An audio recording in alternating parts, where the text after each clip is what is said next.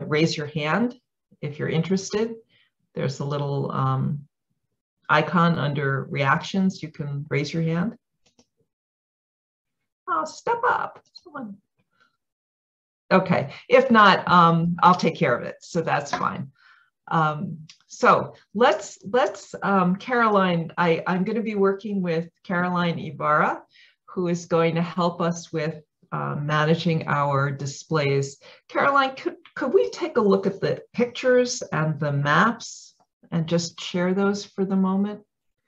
So for everyone who's here, we're going to be talking about what we're calling now reach areas, and reach areas are ways of describing what is essentially a linear park. So reach area 1 is Tribeca. So that's the area that we're looking at. Reach area 2 brings us into the park, into the North Esplanade. Reach area 3 is what we all know as Rockefeller Park. Reach area 4 is Belvedere Plaza. And you'll be seeing these on a map, so you don't have to memorize all this. Reach 5 is the North Cove. Reach 6 is the South Esplanade. And reach 7, and go down a little further, is the South Cove. So we have 7 reaches that we're going to be talking about tonight. So let's go back up. And the way this is going to work is we're going to be thinking about the reach areas. And I want you to think about the reach areas in particular, 1, 2, 3, 4, 5, 6, and 7, and how you currently use the different reach areas. What I'd like you to do is use your, if you go to the reactions button on your screen, there's you can put your hand up. And if you would like to share how you use one of these reach areas, my partner here, Caroline, is going to write your answer on a Post-it and bring it onto the map. So who would like to start us off? I'm gonna see if, Jeff Galloway would like to start us off. So Jeff. I think I accidentally hit the wrong button, but I'll start us off anyway.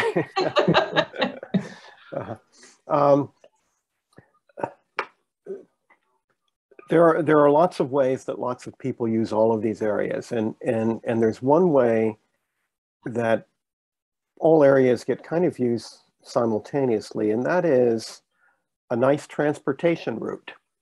If someone, whether they're a visitor or a resident of Battery Park City, wants to get from point A to point B in Battery Park City, and if it's at all convenient, people prefer to go in these reach areas. They prefer to walk along the water. And you'll see this every day out there, that in all seasons of the year. So it's not at all unusual to see people walking from the South Cove to the North Cove and then heading up to Rockefeller Park area. Those particular locations in Tribeca are not heavily trafficked by Battery Park City residents, but if you're a Tribeca resident, those are natural routes to take to get into Battery Park City, and certainly many Tribeca residents use Battery Park City for any number of reasons. So transportation is one.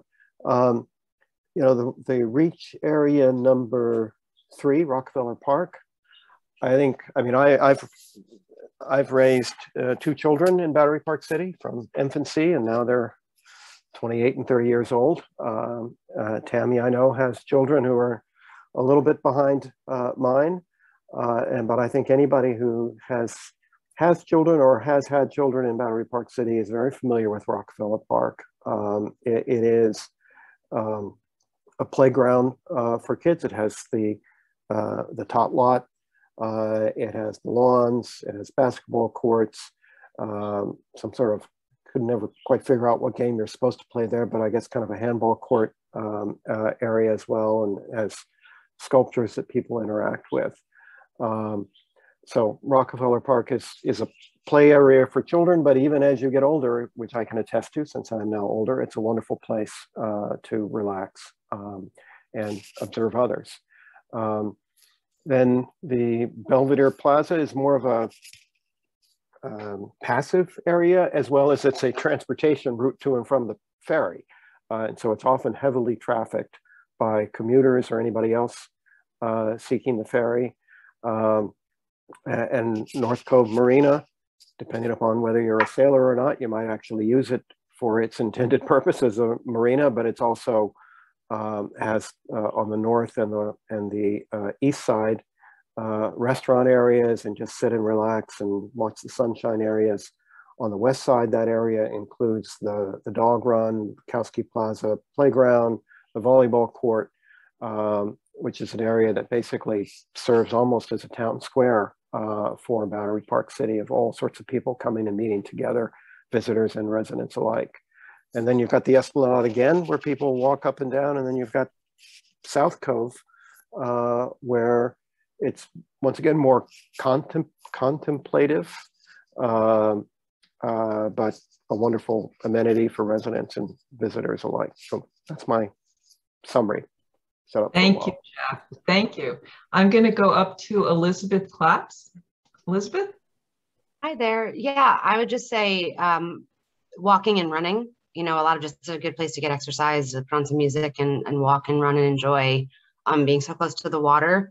And particularly during COVID, certain days just to sit outside and read a book, the various benches in almost every one of those areas, or meet a friend for coffee and be able to sit outside 6 feet apart and catch up. So really get some sun, a place to relax, or get that exercise in.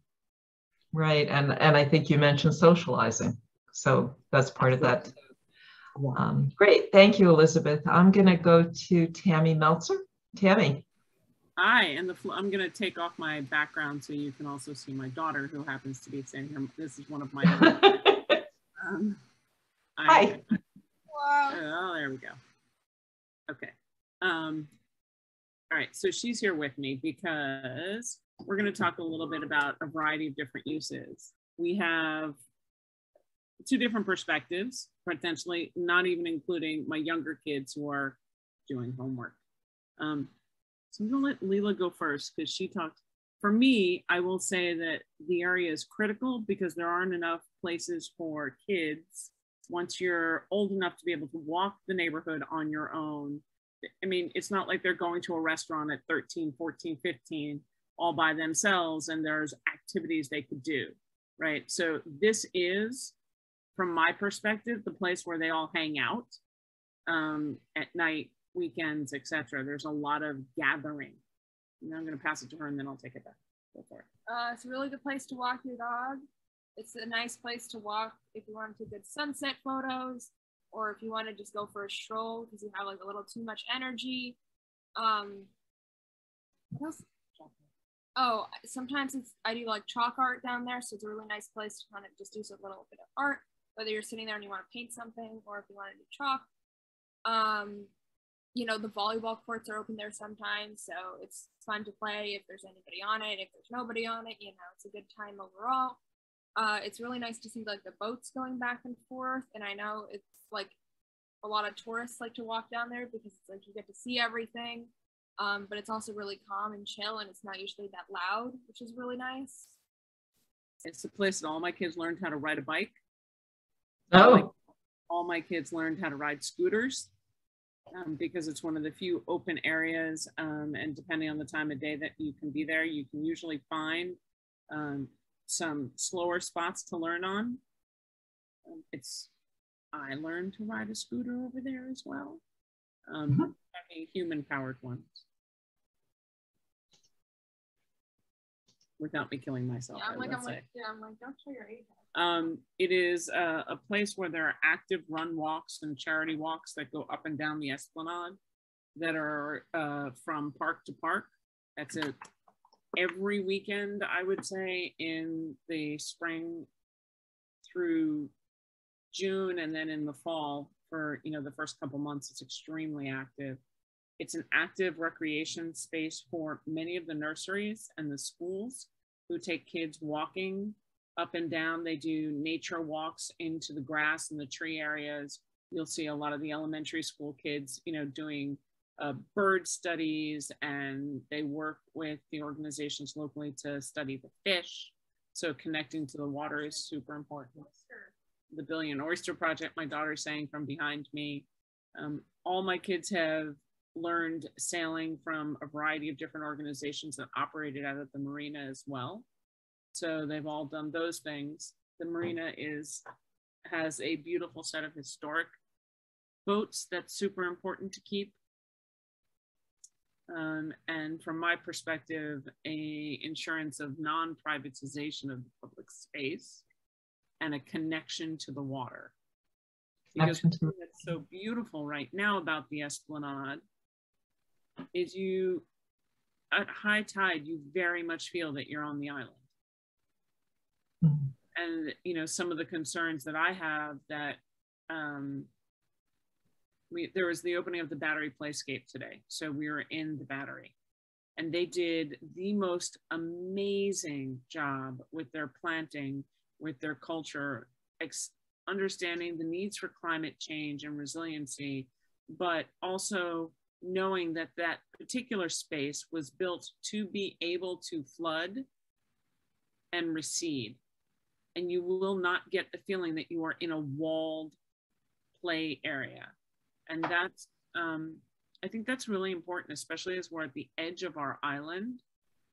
You know, raising anything 8 to 10 feet, disconnecting people from the water is very troubling. I understand all of this, but without trying to find ways to make them softer surfaces and make them a staged way so that people still feel that connection to the water and to nature is troubling, I will say.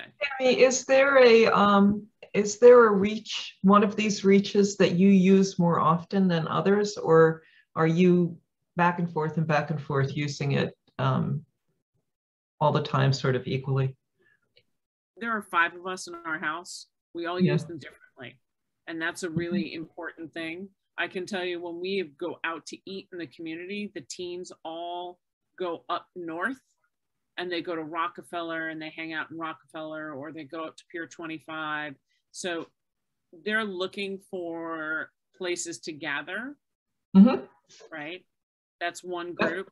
There's, you know, weekend rides where we ride up and down, and the ability to be able to ride casually. I'm not talking about, you know, speed riding on the Greenway.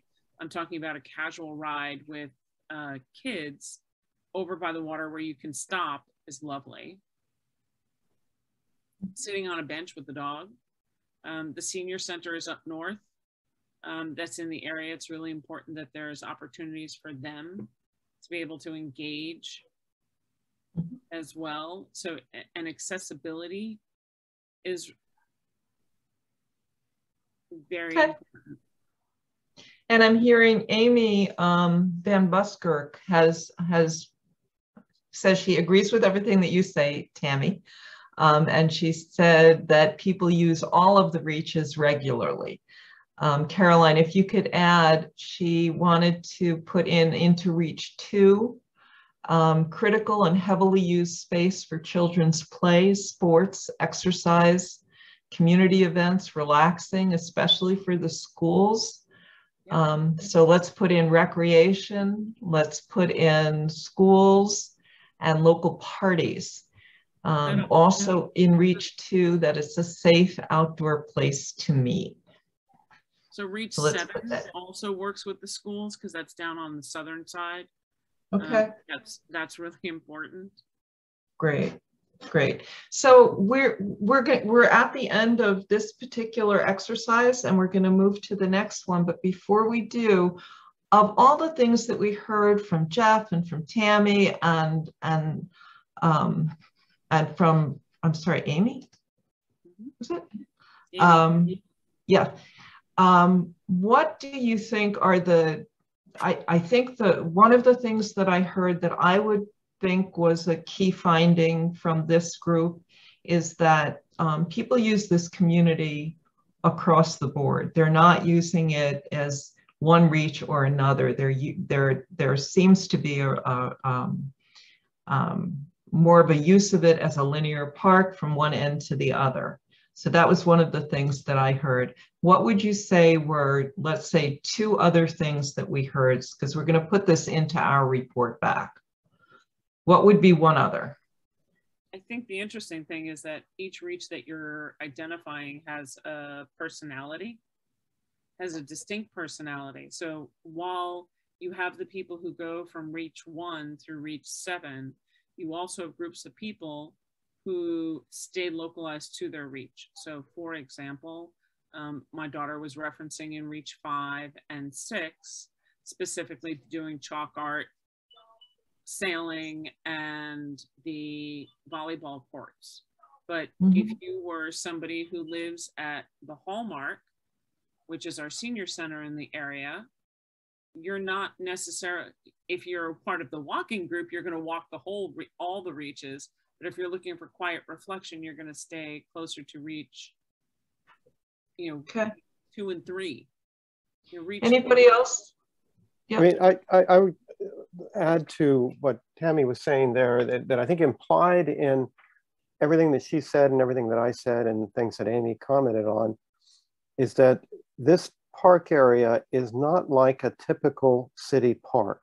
This is like people live in this park. And so it is used in almost a backyard kind of manner, in a neighborhood park kind of, I mean, this is where the people of Battery Park City kind of live their day-to-day lives. And that's one reason they use all the reaches. And if you kind of look at the kinds of uses that Tammy was describing, that I described, it's kind of things that you just do outside in your yard, outside in your neighborhood street. And I think it's very important to keep that feel for whatever is done to as part of the Resiliency Project. All right, great. Well, thank you. That's terrific. And Amy also said, use the word backyard. So I think that's a theme. Let's move Caroline down to the next. So here we're going to do the same sort of thinking about the reaches, but here we want to talk about some of the things that you guys just started touching on, which are what is the most important things that we need to preserve? Where across the site do we really have value and we want to hold on to that? And also, what are there changes in the current conditions that you might be open to? Are there some things that you think could shift around a bit? So where do we need to be looking to really preserve the space? And where might there be some flexibility around that? Let's open up around that. And I know you started to touch on it in the last one. That's why I wanted to get here, because I knew that we were going to talk about this in a minute. So again, talking about the reaches, let's get a little specific here about some of the things that we really value and some of the things that could change. Anybody want to start us off? Amy, would you like to? Or do you prefer to be writing? Fine, if you do. I know that Amy said she was in transit in the earlier chat, so she may just be typing in the chat box. Thank you, Claudia. What kind of, I mean, the question is, what are you asking for? Right? What changes to current conditions might you be most open to? What do you don't know what to say. You don't know what it is. And with every positive, there's a minus. So with every minus, there's a positive. So Nora, I think it's a loaded question. And if someone said to me, what changes would you be open to? Maybe I'd be open to something, but 20 other people aren't. And I quite frankly think in a listening group of 12 participants, no offense intended, but the sample's a little small. Well, let me elaborate on, because I think Tabby, you made a very good point earlier about some things that could be nice to have, and that is accessibility to the water. And the whole of Battery Park City is really a wonderfully designed and and very successful neighborhood. But the one flaw that I think does exist in the current design is the separation from the water. And there are a couple of areas in Reach 2 and in Reach 7 that come a little closer to the water than everywhere else. But to the extent that the new design could enhance access to the water, and it perhaps combined with floodability as an option, at least during the storm condition, maybe not daily tidal flooding. I think that's something that would be worth exploring. But I think also kind of countering the notion of what changes would we like to see. Basically, what do we have to do? It's a successful park. It's used in a wonderful way. Most people love the way that it is now. They love the functions and the way that it interacts with the community, and the community can interact with that.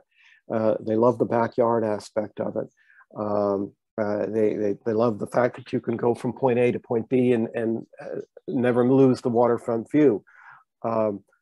Ideally, you'd want to preserve as much of that as possible and enhance the kinds of uses that we described in the first section.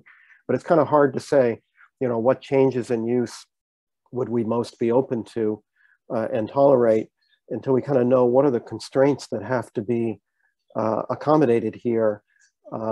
It's a lot easier to say I prefer A to B or I hate B and C than it is to say in the abstract, you know, how we would like a very successful area to change, other than that one issue of waterfront access, which I think would enhance the area. That is one. But that is one. That is one, which is one reason I raised it as one. But yeah. And there may be others if people speak up with ideas that I would agree with as well as being good ideas. But the one obvious one would be waterfront access, water access.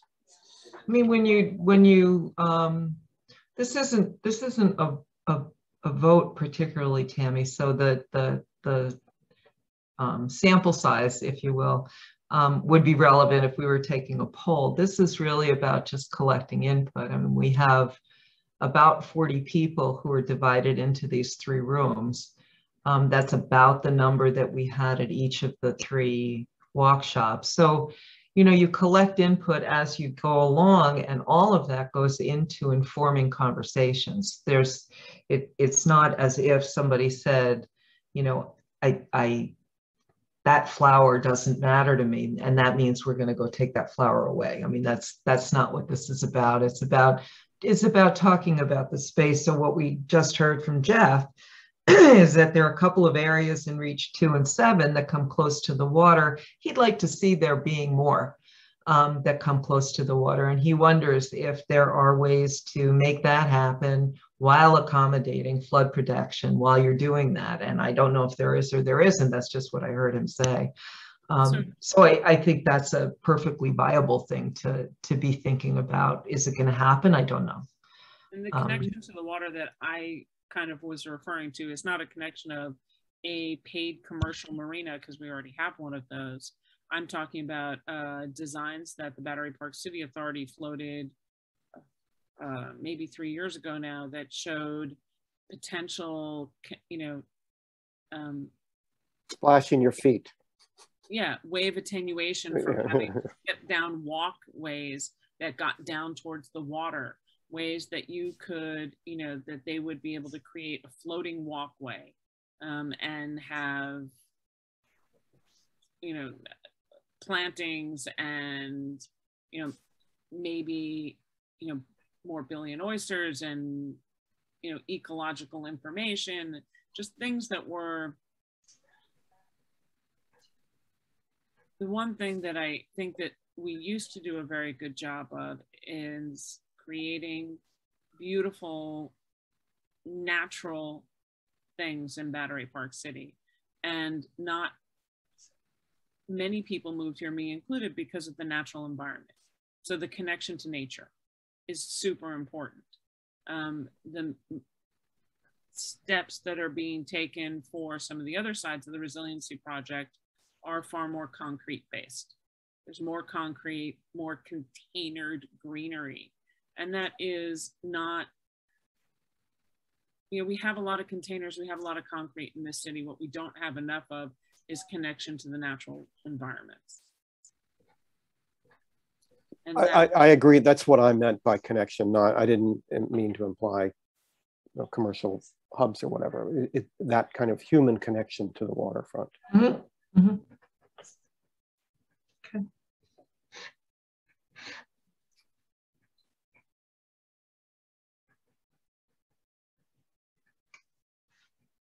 Just double check and see. No, I don't have anything coming in from Amy. Anything else that we should be thinking about here? I'm sorry? I do not need a concert venue. I do not need a theater. I do not need a rock and cement formation to create an amphitheater.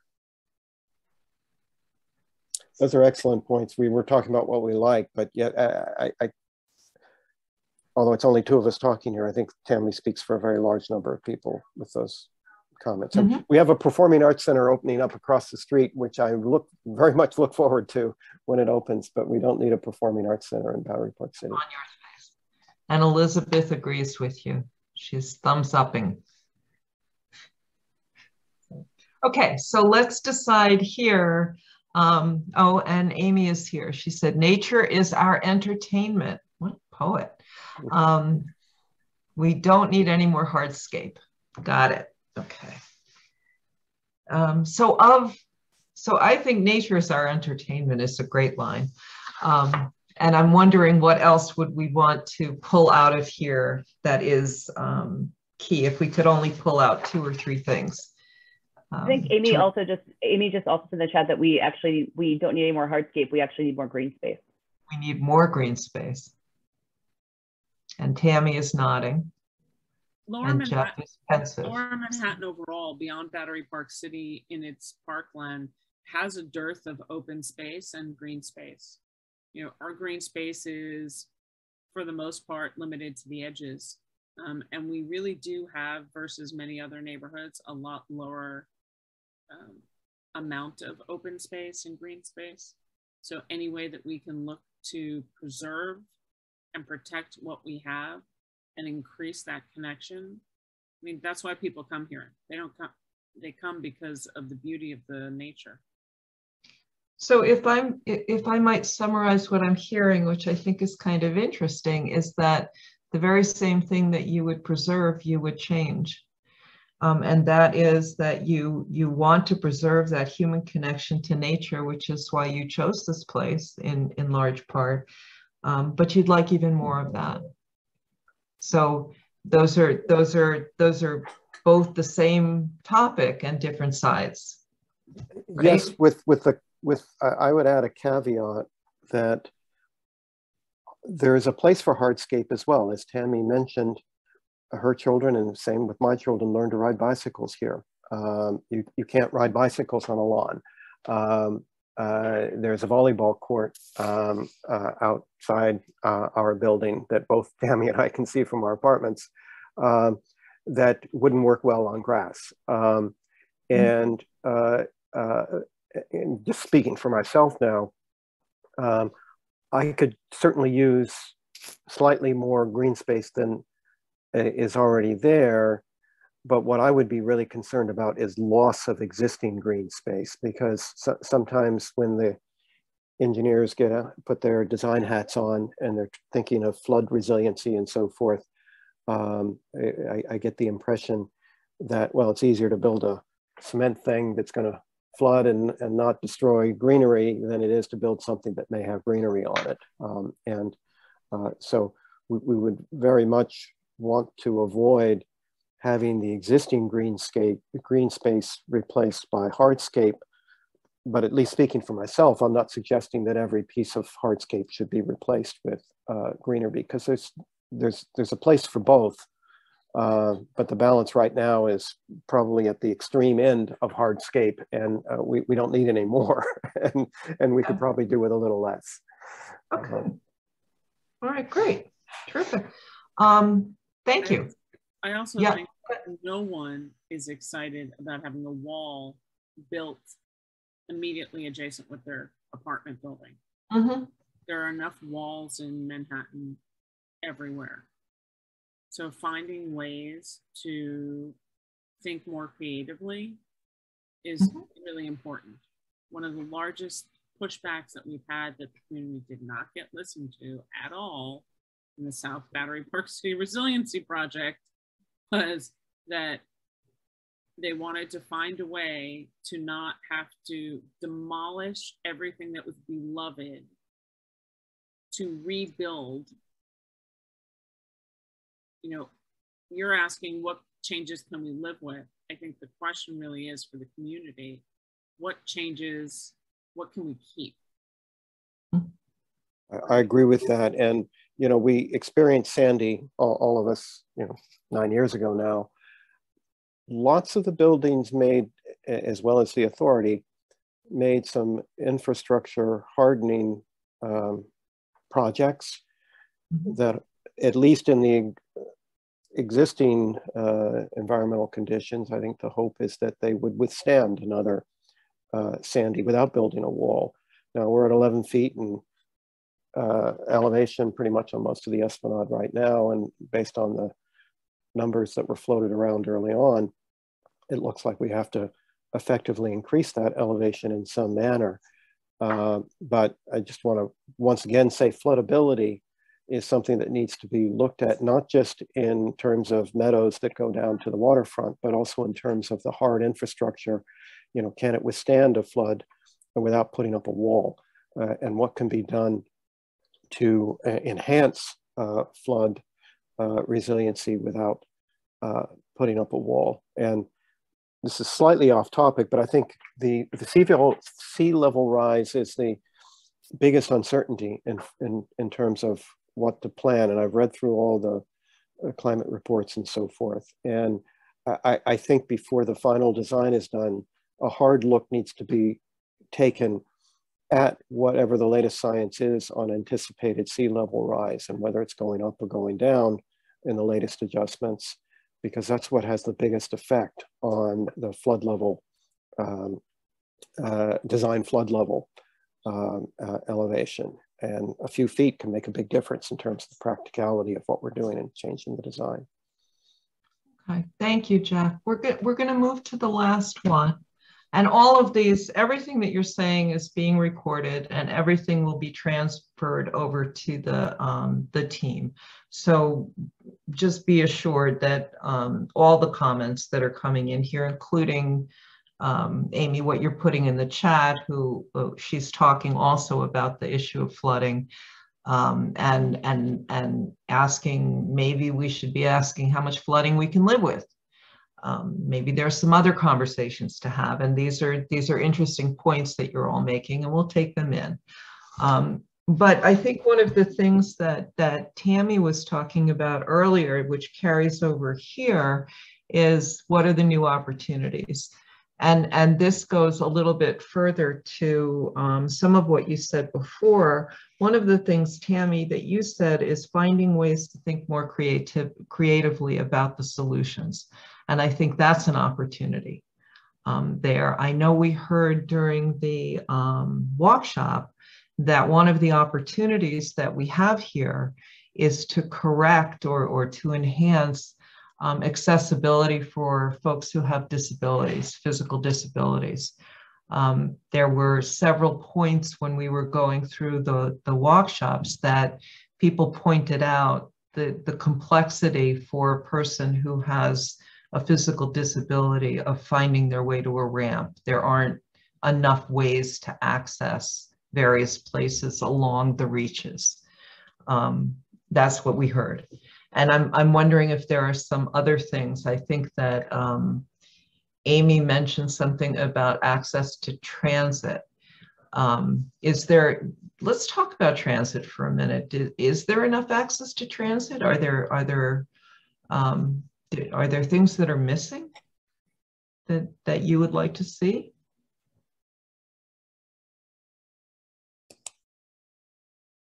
Well, we used to have the downtown connection bus.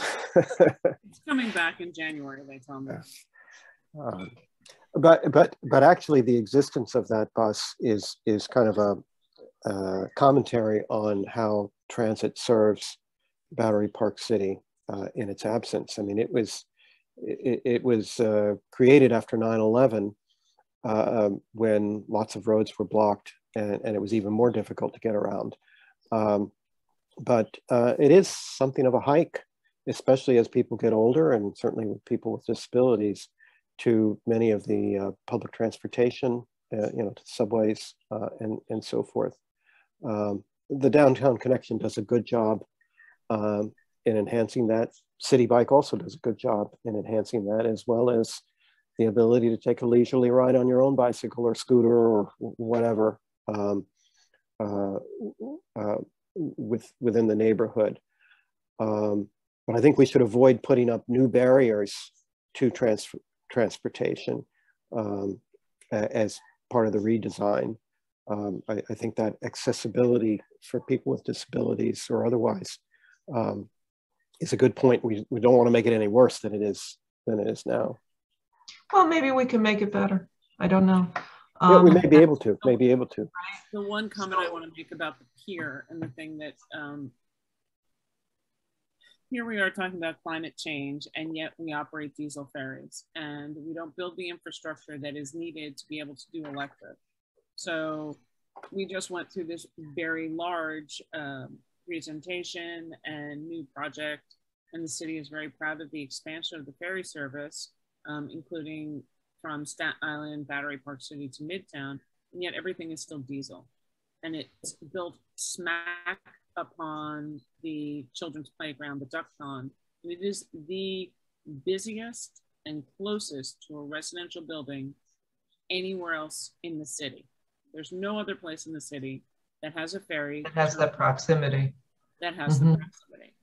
So the quality of life issues are very different. And people who say, well, you're living next to a ferry. Well, what it is today and what it was built was never where we're at. And we really want electric. We want to get rid of the diesel fumes. We want to lower that kind of, it's sort of inane to me that we're building and talking about solutions for climate change, and yet I've got diesel running up and down left and right. But these are the kinds of things that we can bring into this conversation that there are opportunities. When you're looking at a project of the scope of this, you have a chance to look at some things that perhaps could enhance the life there. And that is one of them that you're identifying. Well, I guess my question is that pier moving? We've always been told that there was no movement in that pier, that it is where it is. It can't go further out, it can't come further in, that it's sort of a static point in time. And that's in the reaches that you're talking about. So, how that happens, because whether you consider it part of Belvedere, it's an important topic to bring in and have as part of the dialogue here. Right? So yes, absolutely. There's also the conversation of there is art throughout all of Battery Park City. And whether it's temporary art or permanent art, there is art throughout the neighborhood. And a large part of that is played out in the parks. Belvedere usually has a rotating Belvedere or North Cove, depending on how it's sited. They always have something going on in those two places for temporary art, transformative art, and then the functions that happen at North Cove Marina in relation to Brookfield, which is all in your colored reach area. Right. Would you want to see more art, more experiential art and so forth in the park, or is what's there what you'd like to make sure you preserve? For me, it'd be about preserving what we have. I don't need to be a mausoleum or a museum. I agree with what Tammy just said on that, with the caveat that some of the resiliency measures themselves may provide opportunities for art that would not detract from other uses and might either enhance or mitigate the effects of the resiliency matters. And so I think, you know, certainly at a minimum, an aesthetic component needs to be very important for whatever the resiliency measures ultimately are. And if there's opportunities for art, one of the nice things about lots of the art in Battery Park City is that it's maybe interactive is the wrong word, but people can interact with it. Children can interact with it. You know, there's, you know, you can sit on it. Some of it's intended to be sat on, and I think that type of art is wonderful. I don't think most of us would want Battery Park City to become a museum. It's too much of a museum already in many respects. We don't want, you know, it's not to look at, it's to interact with, it's to live with. It's not to look at. Okay. Well, we covered a lot here. So there are some opportunities for that should be considered as we're moving forward. Some things around accessibility, some things around transit access, access to public transportation, that is a little bit challenging. Some concerns about the ferry and the ferry's proximity to the residential area, particularly with diesel fumes coming from the ferry. There are some opportunities there for change potentially. And if we think creatively about it, we might be able to do something around that. We certainly want to preserve what we have. We like having art the art is very much a part of the life there, where we not only look at it, but we interact with it, we sit on it, we touch it. We like that. Some of the things that we don't want to have an opportunity for are things like a concert venue or an amphitheater or a performing center. So we really don't want to see anything like that. And also don't forget the access to the waterfront that we've talked about in the other items. I mean, that's also an opportunity in the sense of enhancing that. That's right. Connection. That's right. Enhancing the natural environment. I mean, there's not enough opportunities. I think of the gardens that we have on the interior side of Battery Park City and the 2-year waiting list it takes to get a garden plot to live here. You know, the excitement for people to be able to be in nature was here before the pandemic, enhanced through the pandemic, made it even far more important. People didn't want to be sitting on hard surfaces, right? Sitting in other people's spilled beverages and worrying about touch surfaces. They wanted to be in the natural environment. And right. That's super important down here.